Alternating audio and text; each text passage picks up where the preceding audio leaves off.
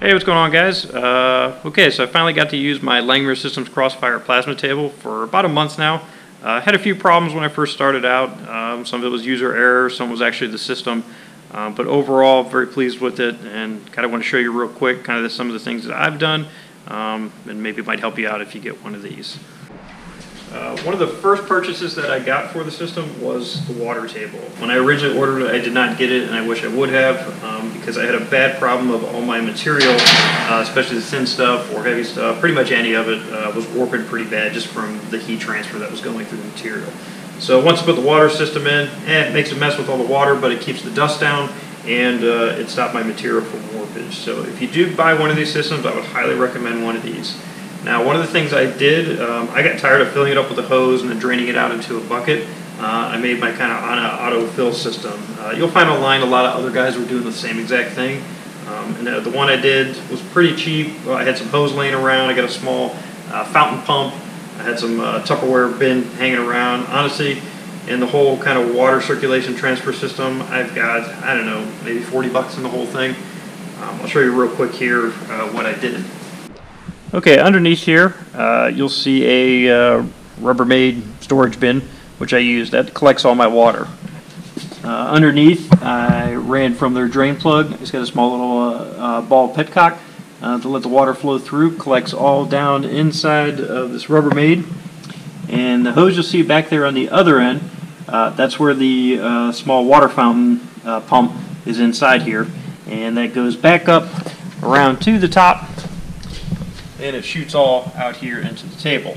So all I have to do is plug the fountain in real fast, sucks it out of there, dumps it right back in here. So I'll show you real quick how that works.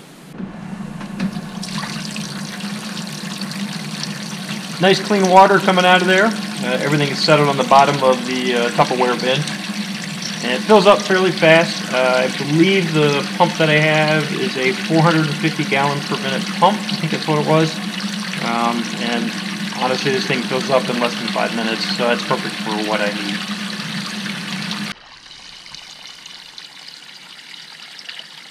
And there you have it. Already filled up, ready to go. So definitely do that. Get yourself in there. That will just save you a little bit of run around. And eventually, when the Tupperware gets filled up with enough junk, it's just a matter of sliding it out, hosing it out, clean it up, and then you're ready to go. Alright, so I didn't have any storage really anywhere to put anything, so I built this shelf. It was super simple. I used 1.5 inch by 1.5 inch angle iron.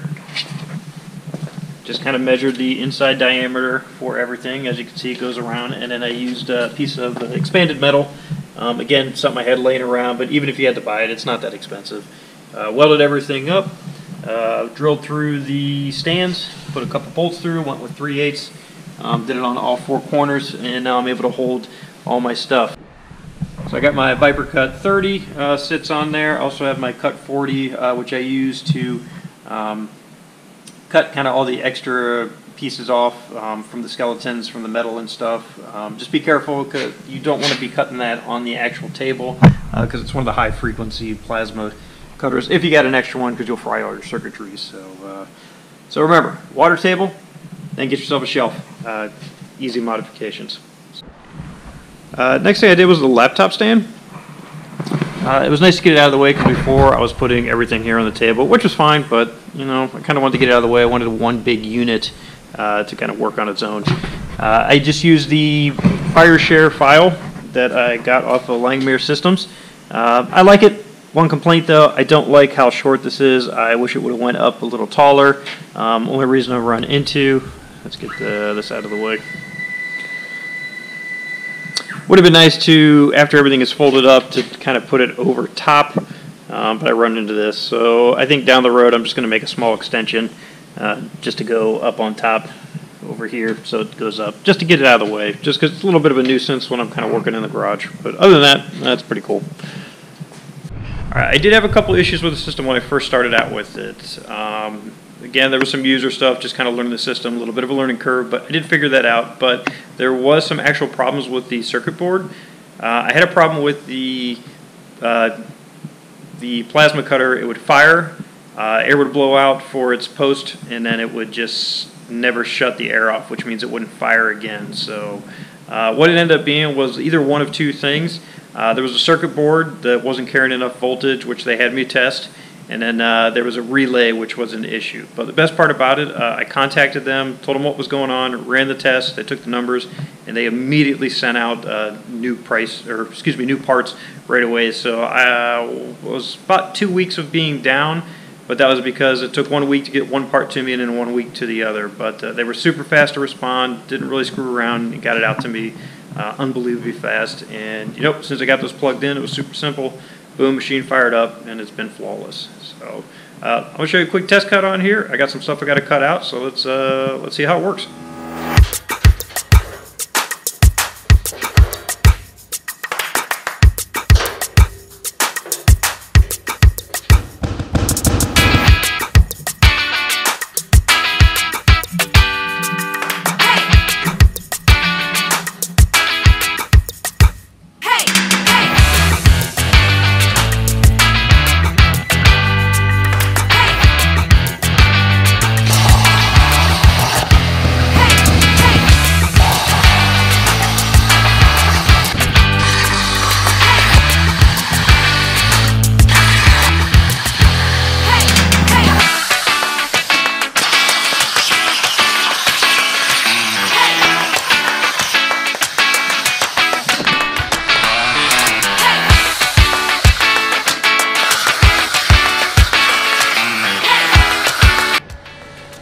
Alright, there you have it. Let's get the torch out of the way.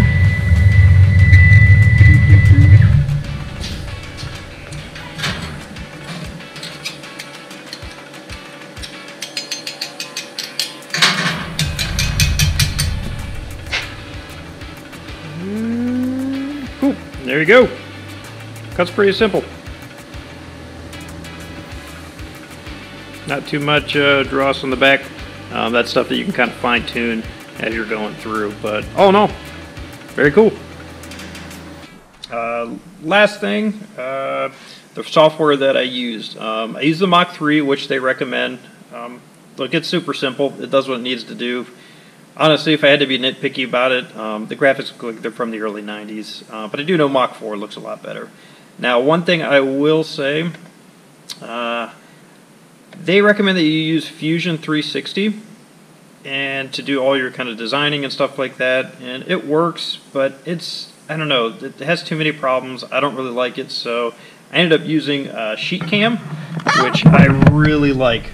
It's super simple. I do all my drawing in Adobe Illustrator just because I got a graphic design background, so it works. But SheetCam is nice because I just bring a program in and boom, it sets it up. There's no too many breaks in the operations. I'm always getting errors and warnings when I'm using Fusion 360, so I think I ended up paying $150 for SheetCam, so I think it was well worth the money. So if you get tired of using Fusion 360, check into SheetCam. Like I said, for $150, why not? It's super simple. So, all right, there you go. Super fast, quick review.